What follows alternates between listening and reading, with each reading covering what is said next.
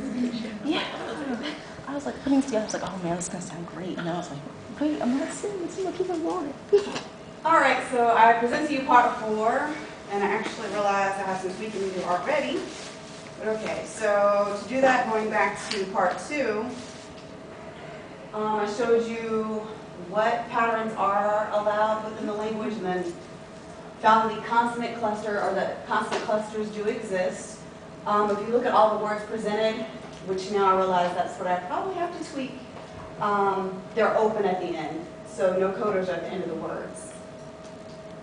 So we go forward and we go to part 4. So for syllables, these are the ones that I found within the language. Of course, again, you see the cluster, and then you're seeing the CV structure, but again, they all end in vowels, so that's when I would have to change that. So that means that they remain open at the end, not closed. And then when you look further at the ones, let's see, for the onset, again, showing that they do exist in the language, then I focused on more so trying to find the CVC structure. So then, when you go looking at the pattern presented in the data, we have biku, ga, meye, and bulie. Now this is where I found some more words with the CVC structure, but this is where I realized I'm going to have to tweak this. As far as the CV structure, it starts to agree, but again, it remains open at the end, so that means that does not agree with the hierarchy, so that means it would violate it, correct? It remains open at the end? No, it just ends in a vowel. It doesn't drop back off. The only problem is if you have multiple peaks. So that would be, which I'll probably present as one of the examples on the next slide, so with biku, that's when it would violate, It's because two it goes up syllables. and down? Because you have two syllables. It has to be within a syllable.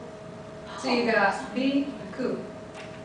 Okay, well, I guess I should start believing in myself in that. There you go. Okay, so within that, since Dr. D has explained that, so then I guess that would be correct. I'll further look at the information. So then looking at biku, the onset, B, the run nucleus, E, onset then for the next syllable would be and then the rhyme nucleus, U, so biku. Then looking at the weight of the word, heavy is placed on the first syllable because this is actually pronounced long, and light would be on the second syllable.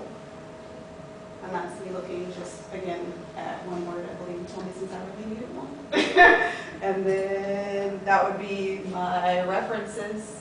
And then I guess that would be it. So any questions? Or what do I need to change or clarify? I think you're fine. Thanks. You were just looking across